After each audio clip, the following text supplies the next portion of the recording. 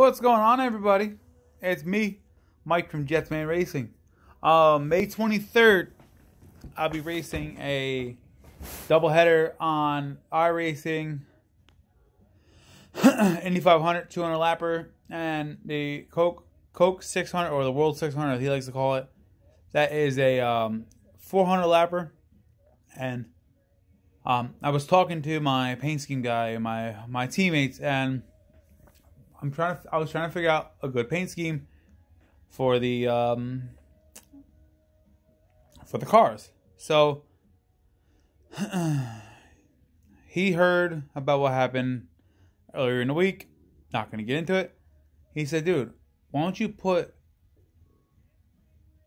everybody's ex's name on your car, and then whether it's during the race or after the race, just wreck the bitch." And I came up with the idea for my enduro race car at Middletown. I was gonna do that with the cars, and I was gonna have everybody.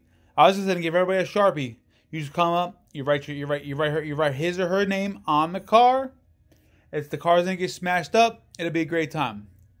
So I looked at him. I said, "You know what? That's a great fucking idea." So the question is, any of my YouTube followers, if you have any of your exes you want to throw on the car, hit me up in the comments. I'll be more than happy to throw them on there.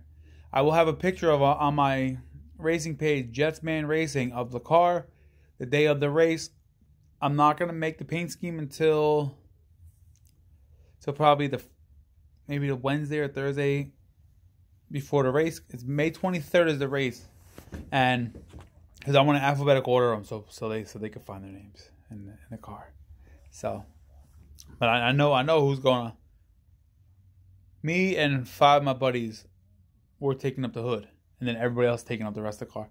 It's gonna be side of the car, roof, trunk, back of the car. I want to get this whole thing covered with names of X's.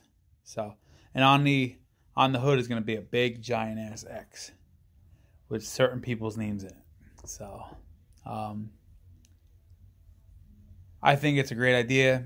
I was thinking about raising money for my cousin, my niece, but we'll see. Thinking about maybe doing like $1 a name. So all right. So yeah. So I'm gonna talk to you guys later. See you.